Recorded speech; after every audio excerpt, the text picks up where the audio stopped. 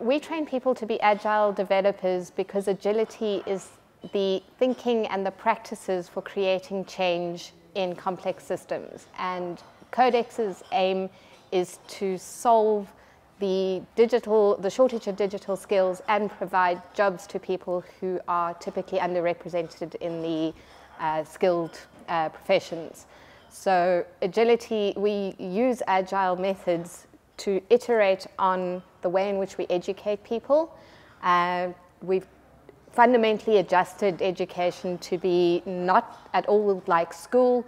It's an apprenticeship-style education initiative where people work on a pull-based curriculum and train themselves, because education fundamentally is not designed for people for conditions of scarcity.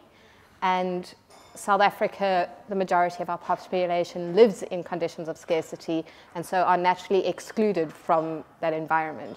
So our talk is about the program that we've developed and the learnings that we've had in that, in our experience learning to train people to be agile thinkers and web developers at the same time.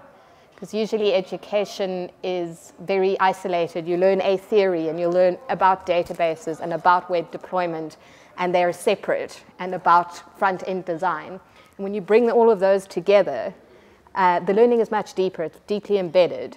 And when you put alongside that the skills and the tools for planning for uncertainty, you have this incredible presence in the coders as they learn, and their journey is not about knowledge, but about what they can do to change the world around them.